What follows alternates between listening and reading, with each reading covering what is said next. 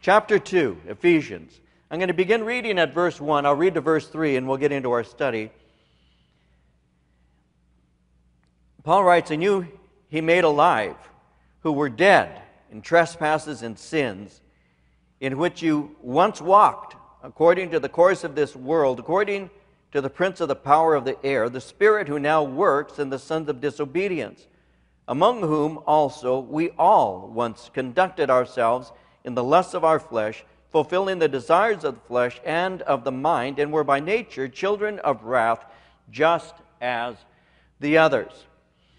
And so I'm going to be laying a basic foundation so that we can understand the passage before us. And we begin actually, we're going to be looking at verses 1 through 10, but we begin actually with what sometimes people have referred to as beginning with the bad news in order to get to the good. And so Paul is going to speak to us here in Ephesians chapter 2 concerning what we have been in the past, what we were prior to our conversion, before we got saved. I was 20 years old when I first went to a Calvary chapel. I was raised in the Roman Catholic Church, which means I really didn't know the Lord because I really didn't pursue Him at all. I was water baptized at the age of around 4 months. When I was around 7, 8 years old, I received my first communion. When I was 12 or 13, I received my confirmation. And that was probably pretty much the last time I went to church, at around the age of 13, except for the occasional weddings or funerals or things like that were conducted in the church. And so I didn't have a real relationship with the Lord. As a matter of fact, I had anything but a relationship with God. When I was around 15 years old, I began to experiment with alcohol, moved into drugs, and for the next few years was involved with alcohol and drug abuse. That's just what my life was like. Yet if you'd have spoken to me, if you'd have asked me about God, if you'd have asked me if I believed in God, I would have said, yes, I do. If you'd have given me some questions, I could have answered them because I had memorized my catechism as a little boy. I was able to say things to you that were pretty much what I had been taught through the catechism classes. I believe that there is a God. I believe that there's a Jesus. I believe that there is a Holy Spirit. I believe there's a heaven. I believe that there is something called sin, that the Bible is the Word of God.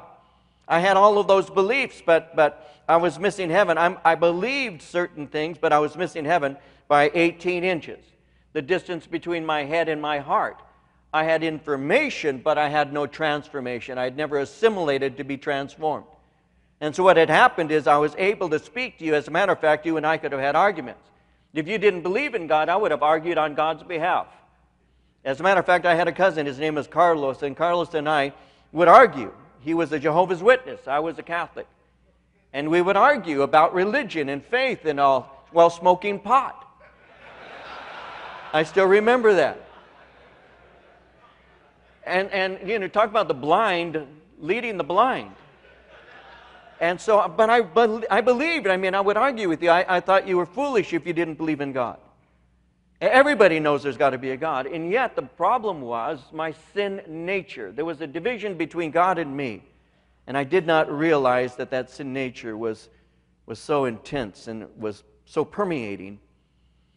And so when I was around 20 years old, my friend Bill began to invite me to go to a church, a small church called Calvary Chapel. And it was in Costa Mesa. And back in the summer of 1970, I went to Calvary Chapel, Costa Mesa for the first time. I went to church. But as I went to church, I had just smoked some pot, I drank some beer. I was barefooted, I was a hippie, my hair was touching my shoulder, and you know, and I was just a lost kid. So I went to church with him. He kept insisting. And, you know, as a Catholic, I thought that I was in the right religion. He was in the wrong one. I believed that I was going to possibly go to heaven, but the way I was going to go to heaven was I was going to marry a good Catholic woman who was going to pray my soul out of purgatory. That's how I was going to make it, if at all. I was taught purgatory, place where sins are purged. And the Catholic Church teaches in purgatory. Protestant Church doesn't teach purgatory, except we do have a form of it. It's called junior high ministry.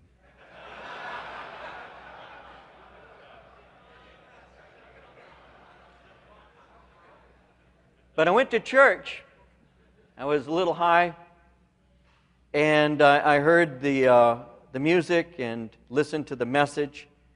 Didn't commit myself to Christ, but I thought it was a good thing. A few months later is when I finally was taken to hear the gospel of Jesus Christ proclaimed very clearly at a place just like this, where there were a lot of people. We were hippies, we sat on the floor, but there were a lot of people who were inside of a meeting. There was music, messages, an invitation. And that's when I first came to realize that I have been at one point dead in trespasses and sins.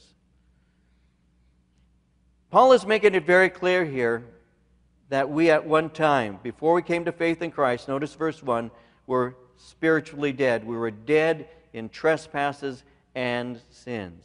So he's saying before God saved us, we have no spiritual life within us whatsoever. We may be physically alive, indeed, but we are spiritually dead. Now, all of us are acquainted with the reality of physical death. Physical death simply speaks of when the soul separates from the body. It's like what it says in the book of Ecclesiastes, chapter 12, verse 7, where it says there, the dust will return to the earth as it was, and the spirit will return to God who gave it. Spiritually dead speaks of the soul being separated from God, the absence of fellowship.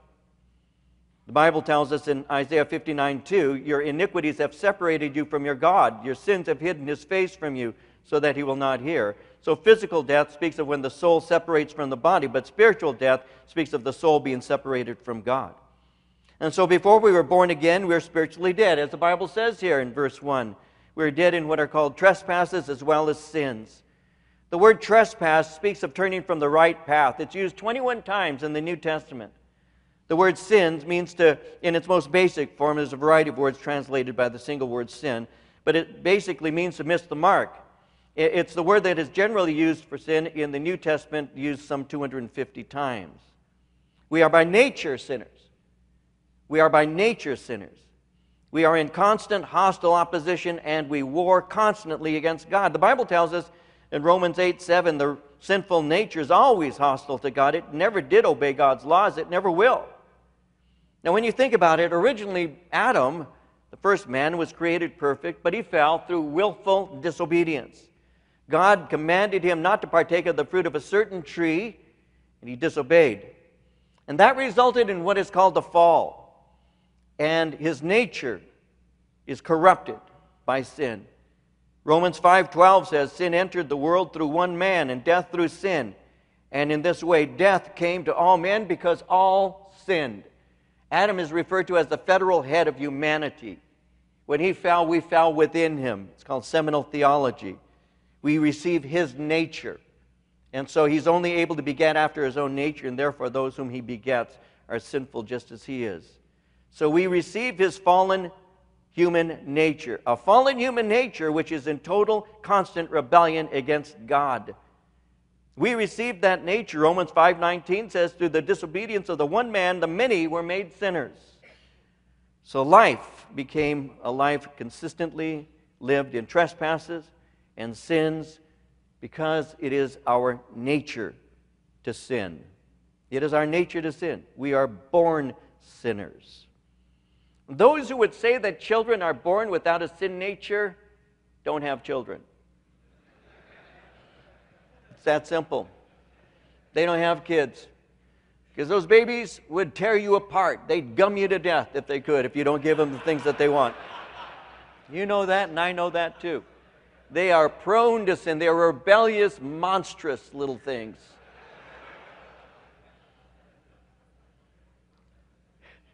And it's by their nature that they are.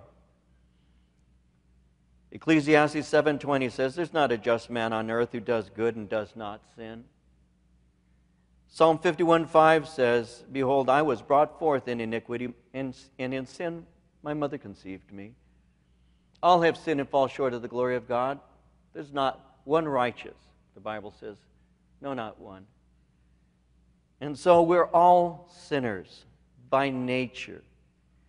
And as sinners by nature, we have a lifestyle. He speaks of that in verse 2 when he says, in which you once walked according to the course of this world, according to the prince of the power of the air, the spirit who now works in the sons of disobedience. Before giving our lives to Jesus Christ, I want you to notice this. He says, you once walked according to the course of this world. That word walked can be translated in a variety of ways. but it has the notion of wandering aimlessly.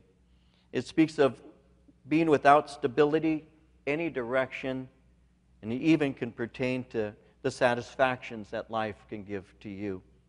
Someone translated the word, and I appreciate this word because it speaks to my heart. The word walk can also be meandered. To aimlessly go through life, just moving from one thing to another, from one relationship to another, from one marriage to another, from one job to another, from one degree to another, tasting of it and never being satisfied by any of it. Tasting and enjoying for a short time and then saying, is this all there is? There's just nothing to it. It's empty. It doesn't fulfill me.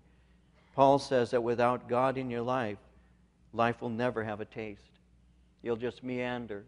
You just move from place to place. Even though your body may remain in a certain location and you may retire from a job, at the end, when you retire finally, you'll say, I wish I'd have done something else with my life. It just didn't fulfill me. It just didn't do anything for me. You live a life that meanders. It's aimless. There's no stability, no direction, and no satisfaction. There's a woman in the Bible. The woman comes to a well. It's in a region called Samaria. She's called the woman of Samaria, the Samaritan woman. There's a Jewish rabbi who's there by this particular well. We know the story. And as this woman approaches, it's noon, and as she approaches the well, the rabbi initiates a conversation with her. Give me something to drink. She looks at him, amazed that a Jewish man would speak to her, for she's a woman of Samaria. John has to tell us in John chapter 4 that the Jews have no dealings with Samaritans. It was improper for a man to speak to a woman in such a way in public. It was unheard of. Beyond that, there was hostile antagonism between the Jews and the Samaritans. The Samaritans were regarded as a hybrid race. They were a mixed race. The Assyrians had come and invaded in that region. They had brought several different people groups, and people groups had remained, and when they remained, they brought their gods and created a hybrid religious system. And Jews did not honor it, did not recognize it, knew it to be wrong. And so there was so much antagonism between the Jews and the Samaritans, it became proverbial. But here's this rabbi, and he's speaking to this woman. He's saying to her, give me something to drink. How is it that you speak to me, a woman of Samaria, is her response. And Jesus begins to speak to her and makes it very clear to her that what he has to offer is much better than what she's come to get. We already have an insight into this woman just by the fact that she comes at noon. Because during that day, because it's so hot, that when the women came to draw water, they would do it either in the morning hours when it was cool, or they'd come in the evening hours when it was cool, but they wouldn't come at noon. Because the well was a place not only of drawing water, but it was also a place of social communion. That's where the women would come, and they'd spend some time with the other ladies in the village and enjoy themselves. But this woman came at noon, and it tells us something about her. It tells us that this is a woman who's an outcast. And as this woman comes, she's coming for some water, and she thinks that the water is going to satisfy her, and Jesus has to speak to her and make it very clear that no matter how she's living, no matter what she's doing, she's still meandering. She hasn't had any satisfaction, and what she's trying to draw for herself will not satisfy her either. Jesus said in John 4:13 through 14, whoever drinks of this water will thirst again, but whoever drinks of the water that I shall give him will never thirst. But the water that I shall give him will become in him a fountain of water springing up into everlasting life. Give me this water that I may drink. Is her response. Go and get your husband and bring him back. I have no husband. In this you have spoken truly. You've had 5. And the one you're shacking up with right now is not your husband. Interesting, isn't it, how Jesus says that you may be living with somebody, but you're not married to them? You've had 5 who you refer to as husband, and one you're shacking up with, he's not your husband. What's interesting about them, there's so many things you can take from that passage, is that This is a woman who's gone through 6 men. 6 men looking for satisfaction. She finally comes to the 7th man. The 7th man in Scripture, 7 represents perfection. You've gone through 6, but now you came to the one who can satisfy you. That's what Jesus does in our lives, guys. No matter what you go through, if you end up with Him, that's what matters. That's what matters. Jesus. These men never gave you anything, but Jesus says, I can give you what you desire. We wandered aimlessly. Why? We are spiritually dead. We don't know our purpose. And so we once walked, notice again in verse 2, we once walked according to the course of this world. The word course there speaks of a flow, the flow of this world. And he's saying the flow of this world is directed by Satan, who is the prince of the power of the air. This is the world. The word world is used in a variety of ways in Scripture, and one of the ways that the word world is used is to speak concerning the demonically energized satanic system that is complete hostility opposed to God. It's a death system. And it is a satanically energized death system opposed in all ways to the Lord. And the Bible tells us, do not love this world, nor the things that offers you. For when you love the world, you do not love the Father. You do not have the love of the Father in you. For the world offers only a craving for physical pleasure, a craving for everything we see, pride in our achievements and possessions. These are not from the Father, but are from the world. And this world is fading away, along with everything that people crave. But anyone who does what pleases God will live forever. This world is fading away, and everything that people lust after. You learn that, or you should learn that, just by life. You wanted something desperately. You knew that if you didn't have that, you'd never be really satisfied. So whatever way you could do, you finally got it. Whether it was a car, whether it was a sound system, whether it was a computer, what it may have been, it doesn't matter. But you saved, you scrimped, you sacrificed, you finally got it. You set it up. There it is, your 19-inch TV.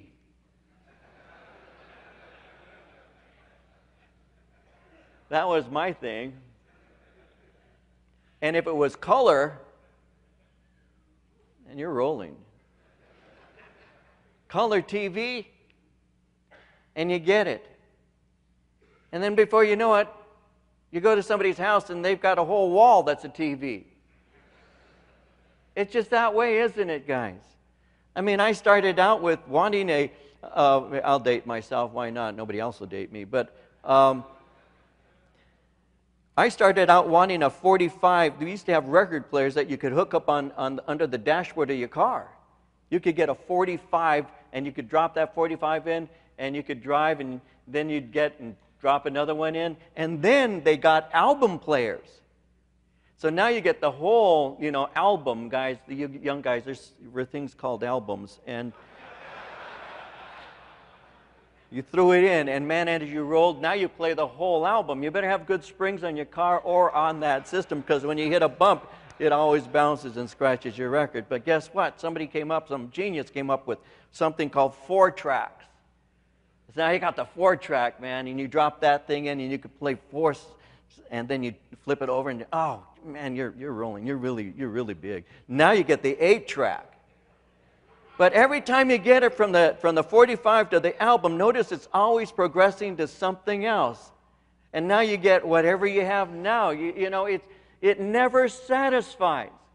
It's always moving. And what's weird about this is that when you were young, the idea of having a phone that you carried around with you, some of you guys can remember the phones. They were like huge, How you doing? Yeah, man, I'm on my phone.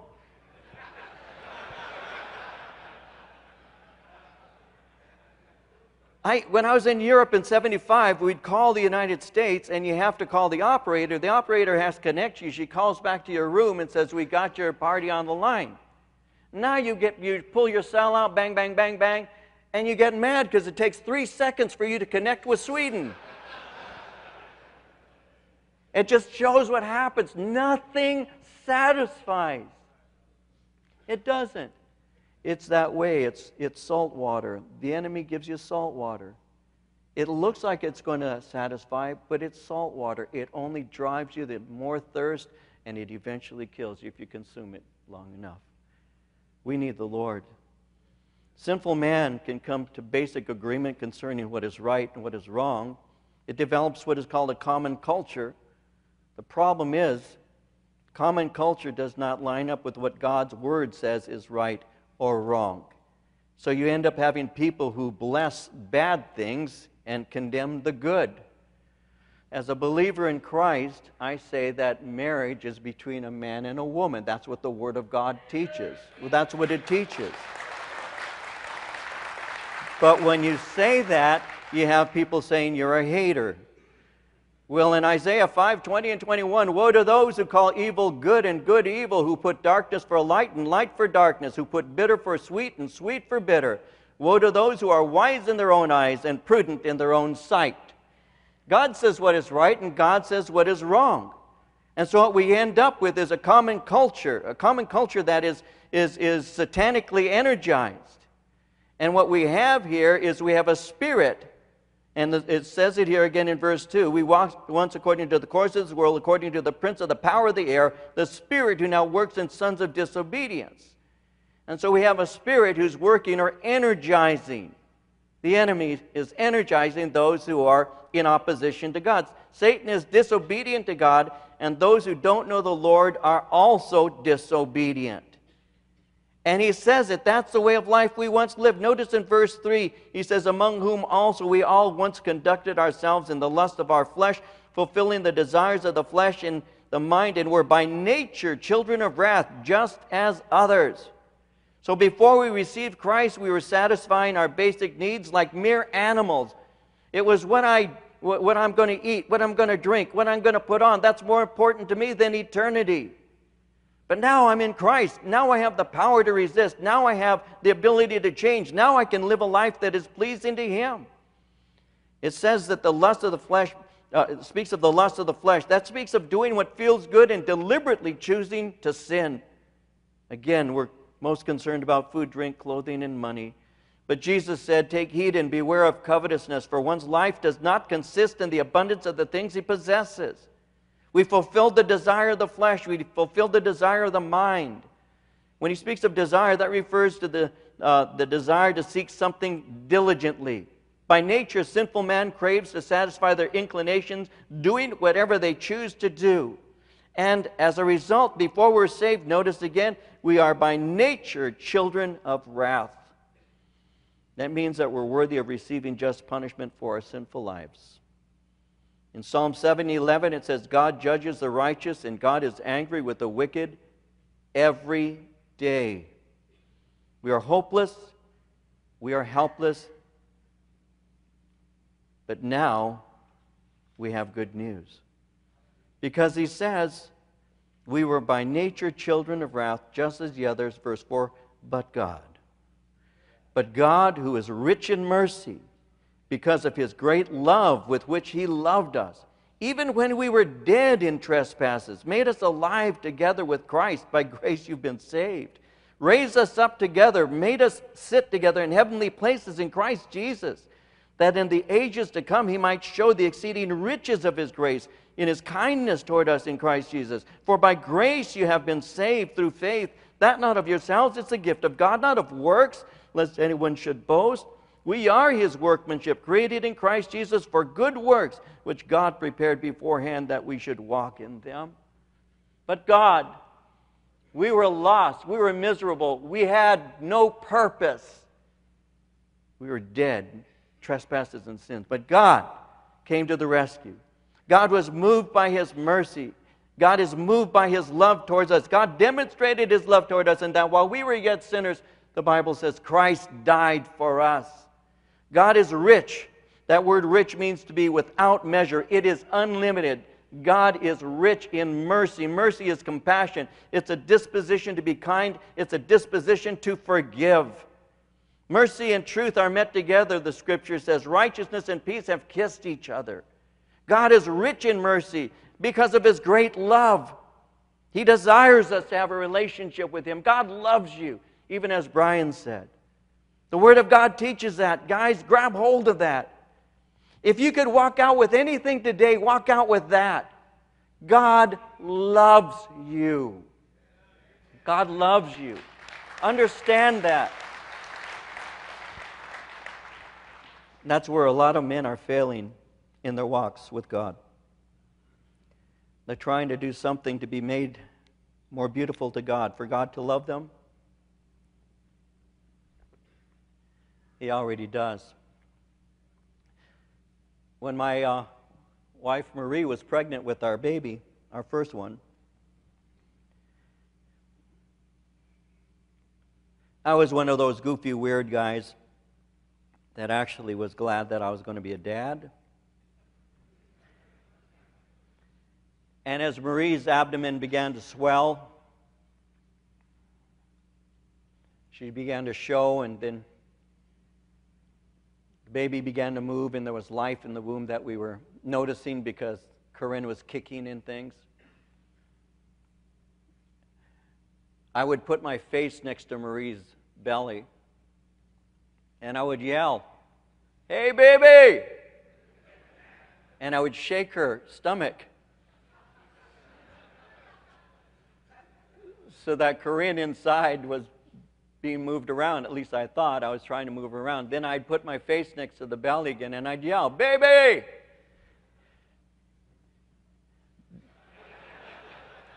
Daddy loves you. Daddy loves you. And the day came, finally. Marie walks up to me. She says, "My water broke." I said, "It's too early for that, man. Get up later on." And off we went to the doctor, and long story made short, 33 hours later, yeah, thank God I'm not a woman. 33 hours later, doctor takes out this little bundle. They throw her under some light, dab her, wrap her up, bring her like a little burrito to me. And they handed her to me. And there's this squashed up, human-like face staring back at me. If you move it in the right direction, it looks normal, right? Ugly little thing. It looked like her side of the family, and as I was looking... You know, she's watching right now. She's watching. I'll get in trouble when I get home.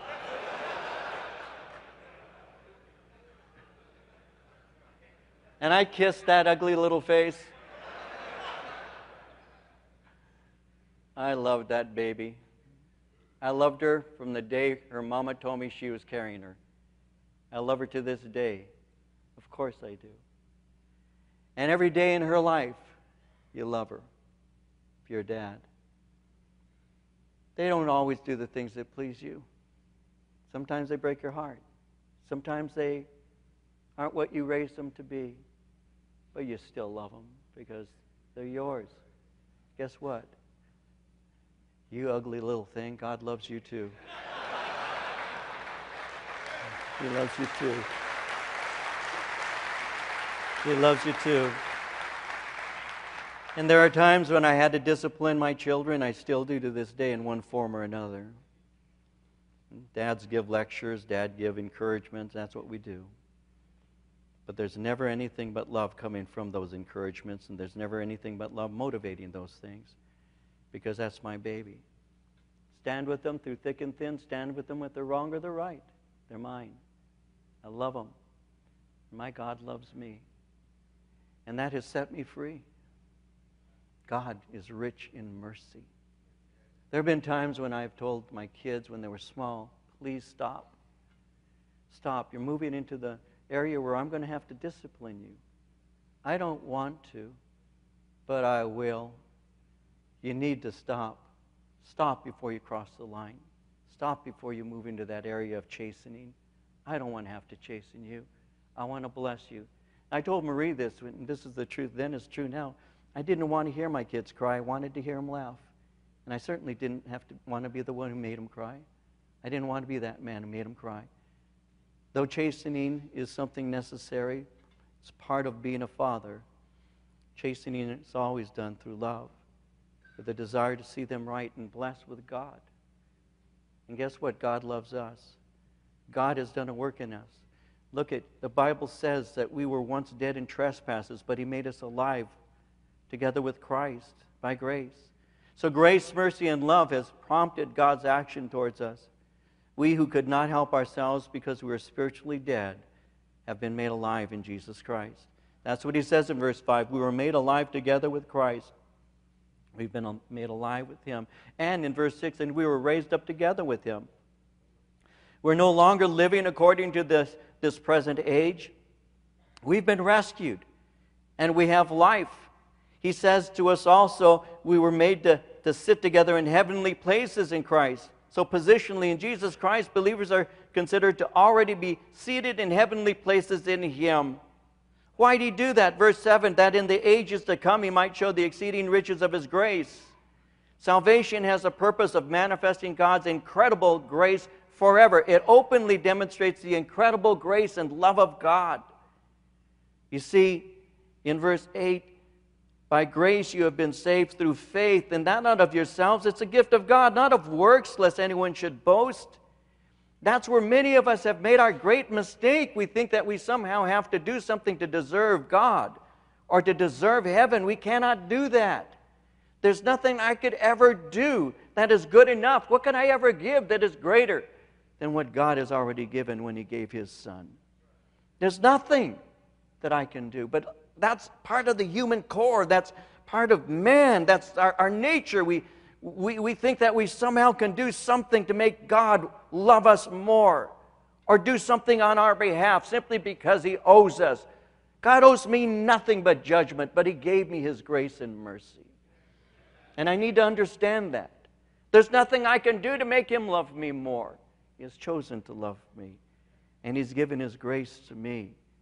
And what I do is by faith I receive the gift that has been offered. And as I receive that gift, I live out that gift. For those men who are married in this room, I pray that you have a great marriage. If not, I pray that God will work in you and in your wife so that your marriage does become great. It can through Christ. It can. The man that is standing up here right now is a different man because of my faith in Christ, but he's also a different man because of the woman that God gave to me. If I'd have married any of the other women that I wanted to marry who refused to marry me, they had too much common sense, I would be a different man because I have learned to respond to the way my wife is. My wife has certain qualities that have actually honed mine. My wife's love has made me a greater person who can love more greatly. My wife's patience has made me more patient. My wife's goodness has helped me to become a good man. What a blessing it is to have a good wife. He who finds a good wife finds a good thing. And so when the Lord works through that, he changes you. That comes, by the way, fellas, through fellowship. It comes through connection. It comes through relationship. See, so I became better because my wife is good. And she helps me to be a better man. If my wife were evil, I'd have been pretty much the same guy before, evil. But my wife is good.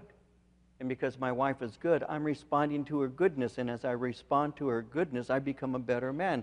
As I'm in the Word of God, seeking the Lord, filled by his Spirit, looking at his Word and doing it, my life changes and conforms to him. But it also works better with her because she's doing the same thing, you see?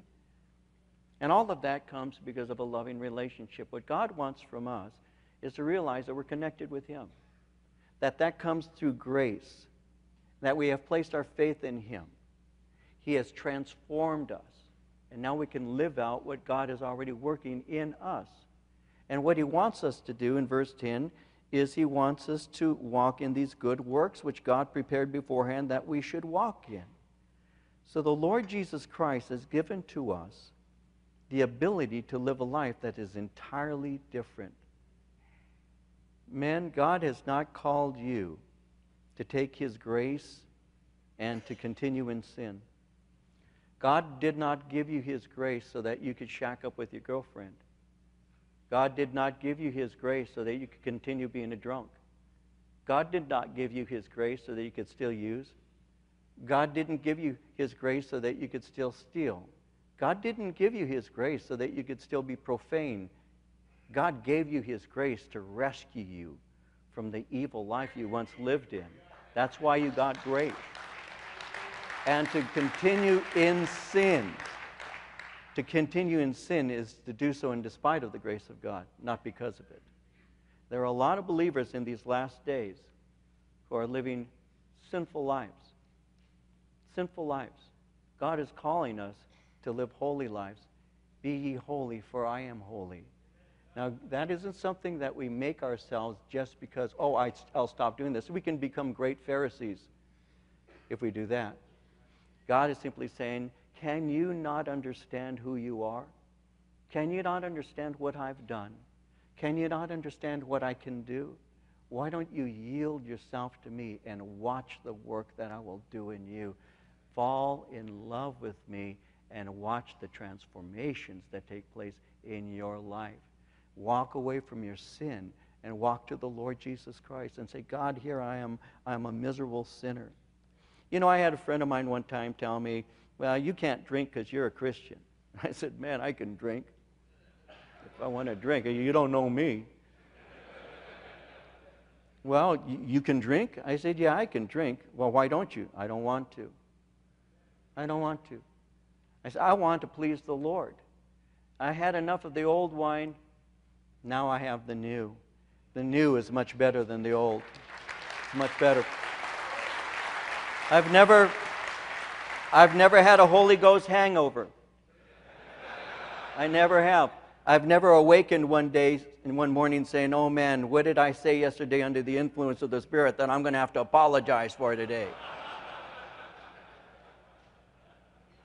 And the Holy Spirit is active in your life, man.